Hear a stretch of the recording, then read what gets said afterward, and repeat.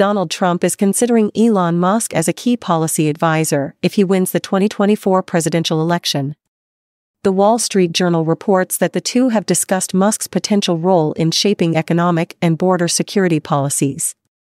Musk, CEO of SpaceX and Tesla, has been actively trying to sway business leaders against supporting President Joe Biden.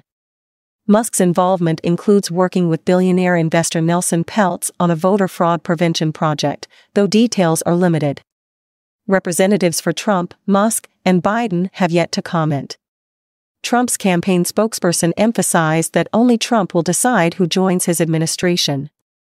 Musk has criticized Biden's policies on immigration and tariffs and has increasingly aligned with the Republican Party.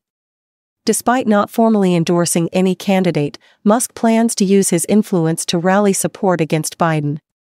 His controversial statements have impacted his public standing, as shown by a CivicScience survey.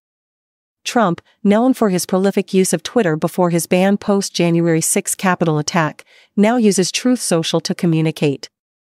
This potential Trump-Musk collaboration could signify major policy shifts if Trump wins, blending business acumen with political strategy.